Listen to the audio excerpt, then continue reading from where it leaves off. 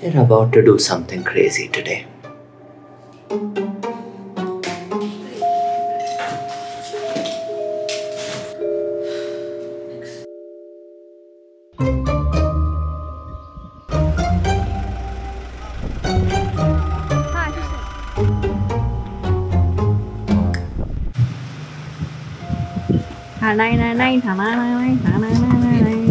It came. Navneeth was so tense that the bus wouldn't come. It's 5:30 now and it finally came. You can finally see him smiling. And he's carrying almost 20 kgs of weight.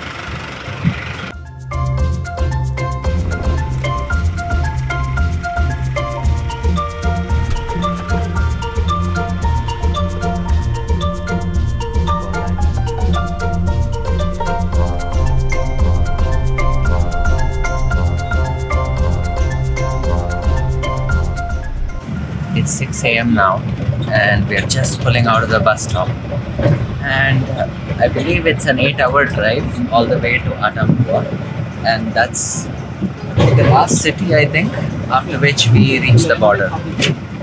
We're in the last row of the bus, so it's going to probably toss us around a little bit, but the interesting thing is the bus we're on is, we expected like a Toyota Hiace or something, like a small minivan, but it's actually pretty spacious. Like, as you can see, even the legroom is pretty decent, and I mean, it's morning and the traffic signals are already working.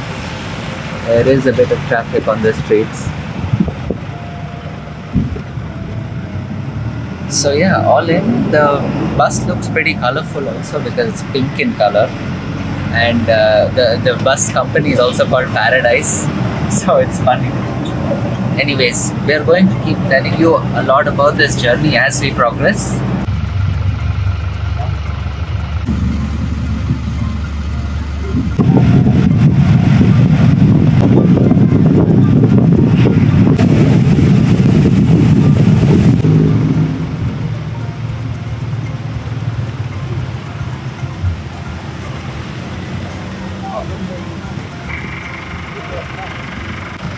We're now at a rest stop and we've been driving for about 3 hours, so it's nearly 9, and there's a lot of small stalls here.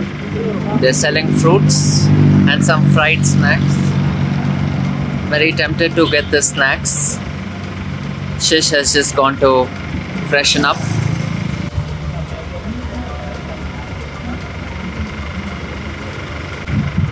And the weather is actually pretty good here because it's at a high altitude, so it's all very dry and cool. We just picked up some snacks. And this is our new friend, Armando. Hello. He's from Timor Leste, and we just met him here on the bus. We got some crispy corn and banana chips.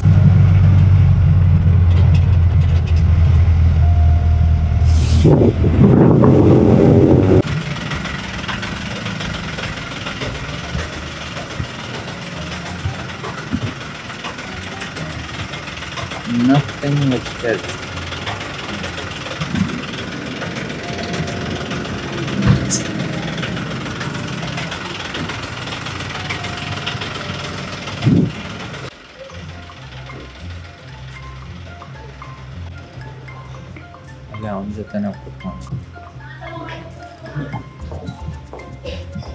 Potatoes, and then we got an eggplant, and then we got sambal and rice. So the way it works is, so at the buffet you can select whatever you want, put it on your plate and bring it to your table, and then the waiter is going to come and give you a slip, and that will be like basically how much your bill is. Once you take it to the cashier, you'll know how much the amount is. And we also got some juice on the side, and it's actually pretty decent. This food is apparently from the Sumatra region, and that's recognized by the word Padang on the board. So Armando here was telling us that this food is coming from all the way across Indonesia. It's like from the western corner of the country.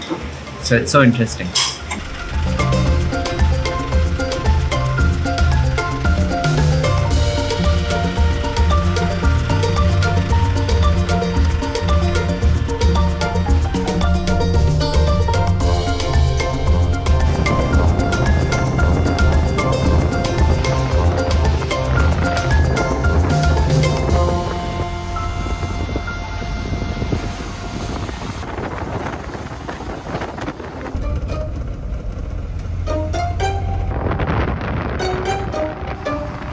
We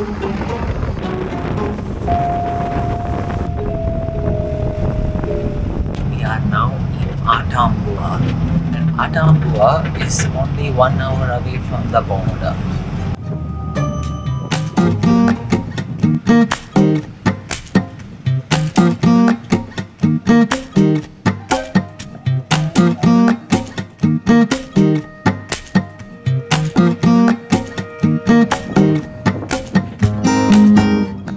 We are now at the land border. Okay, this is called Motin.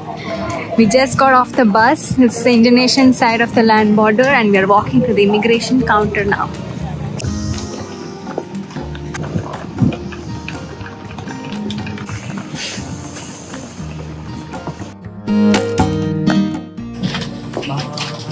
Bye bye Indonesia. We just got stamped out of Indonesian side. It nearly took 10 minutes for the immigration officer to clear us. He was asking for a lot of questions and a few documents. We gave them all, and now we're heading to a new country. Right now we're in no man's land. Yeah. Oh. Sotam Bata bag. Section. Now this is no man's land, and now we are walking to the Timor Leste side. It looks like it's 100 or a 150 meter walk from here. We can see the ocean right there. And it's so cloudy. Let's just walk fast before it rains again. Shishira.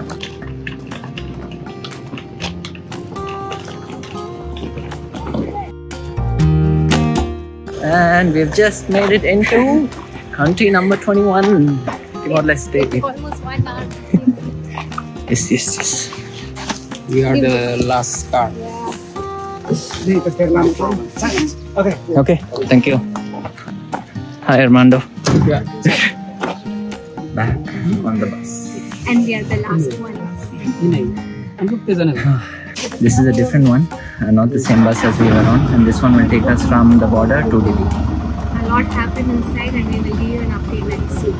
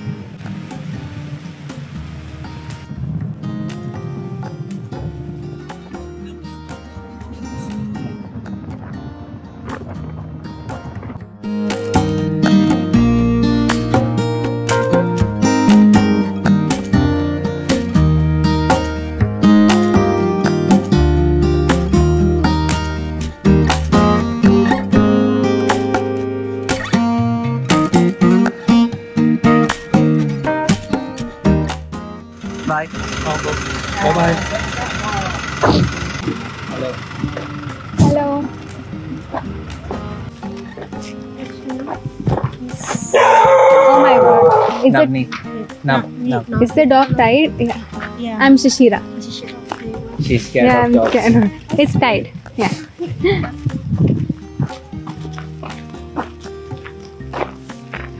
So we've just arrived at our homestay, and the host is taking us to our room. This is called N&R Homestay. It's the only one we found on Booking.com. Yeah. This is our room. You'd think that we would get just one single room, but for this price we've got an entire house. There's a big bedroom here. With AC. Yeah, there's AC too. I don't know if they let us use it. And there's a dining table right here with a big window. We've just closed it for now. And then there's a We fridge. have a small kitchen. It has a gas stove and some utensils. Wow. And we even fully have a small equipped. refrigerator. Maybe we can cook some Maggi noodles or something. Okay. Maybe not Maggi, just noodles. Where will you get it from? Oh, we have kettle. Cool. There's a rice cooker also. Whoa. And then there is a bathroom with hot water. Oh yeah, hot water. Cool. Cool. Of course, we are paying $20. Yeah, so it's pretty expensive here in Timor Leste. And this is the cheapest room we found online. Hotels around here. So tomorrow we're going to go into town and look for something cheaper. If we find something, then we'll probably move there. If we're able to find a better deal here, then we might just stay here.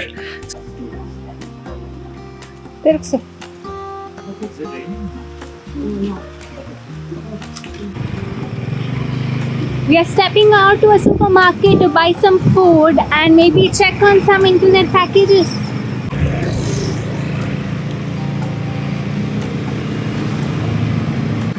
Our host Sita was so kind enough, she lent her scooter. She told she go buy something to eat now.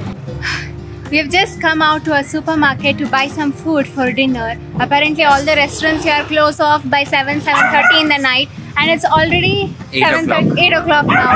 Our host Sita was kind enough. She told we can borrow her scooter just to go to the supermarket and come back. Which is so nice because we thought we'll have to pay like a lot of dollars for it, but she said no, quickly go get something for yourselves, water, food, etc. So let's go to the supermarket and see what's there.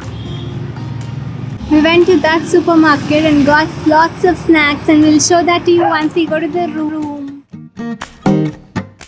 So Timor Leste actually offers visa on arrival for most nationalities.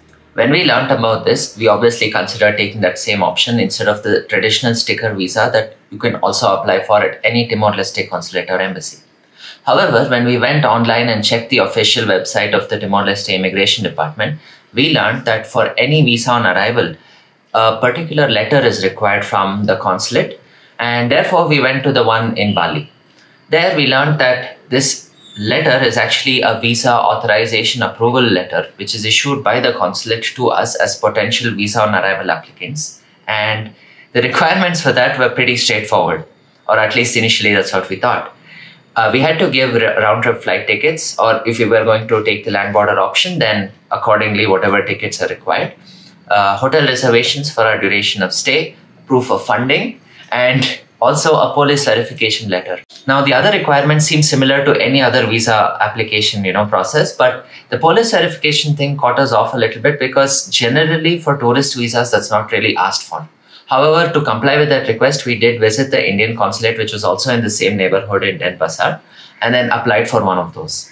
Since it was going to take a very long time, we went back to the Timor-Leste consulate at least like 3 or 4 times, trying to clarify to them that this is what the time frame is, and we have a much shorter time frame on our soon to expire Indonesia tourist visas. So the officer decided to interview us, and based on the verification of our travel history and just based on the conversation we had, he said that he could issue that letter for us without this additional document. However, he did insist that we have flight tickets booked before he gives us this letter. So we had to book our flight ticket from Denpasar, Bali to Kupang. And then he said, it's okay, you can book your bus tickets later on, because these bus tickets to go to Dili or to Timor Leste are issued in Kupang, like at the bus office, which you saw in our previous video. Based on this, we ended up booking a very expensive flight ticket. But later on, we learned that it would have been much easier to just take a ferry from Bali to Timor, the island of Timor, and maybe even from Kupang we would have continued by bus, but this would have been the cheapest method. However, it would have taken 3 days as against the 2-3 hours that we took flying across. This flight also ended up skewing our entire budget, which we had for this 9 months in Southeast Asia, by a significant percentage. So the reason why I told you about the flight ticket and the pricing of the ferry, etc., is because you know that we do budget travel, right? So we want to take the cheapest option there is. However, for the visa to be issued, he said that this is the best way to do it. And once we did it, he began to ask us for a service fee. Now, this letter, as we understand, is issued free of charge, and you only have to pay a stamping fee at the border. However, now that we had booked our flight ticket already and it was non-cancelable, we had to pay the additional service fee for the consular service here. And then that cost us another $60 for the both of us. Anyway, once that happened, we put that behind us. Now we had our visa authorization letter and our flights booked. So we headed towards Kupang. So once we entered the immigration office, the officer only asked for $30, which was the standard visa fee, and our passports. And he asked us to fill a form, which we did. And they did not even ask us a single question, let alone ask for this document. The stamping officer then asked us how long we were going to stay in Timor Leste. And when we told him how long we're staying, he just stamped us through, and that was it. So based on that, we ended up entering Timor Leste with a tourist visa for 30 days without having to provide any additional document, which means that we were treated just like any other European nationality or American nationality who are equally eligible for this visa on arrival option. However, we did not want to create any complications for ourselves. This is the sole reason why, and even in this video we've explained, taking this letter is quite important. So do your research, go on to their official website, contact them on Facebook if you need, because they have an official channel right there, and talk to them and understand if this document is required for your nationality. And it shouldn't become a situation where you arrive in Kupang ready to board, get onto the bus, go there, and then you realize at the border that you'll be turned back instantly. So this is what happened with our Timor Leste visa. Follow 1, 2, 3, start. Take 1 and only 1, 2, 3, start. Shishira is being a little in the background. Come on, Navneeth.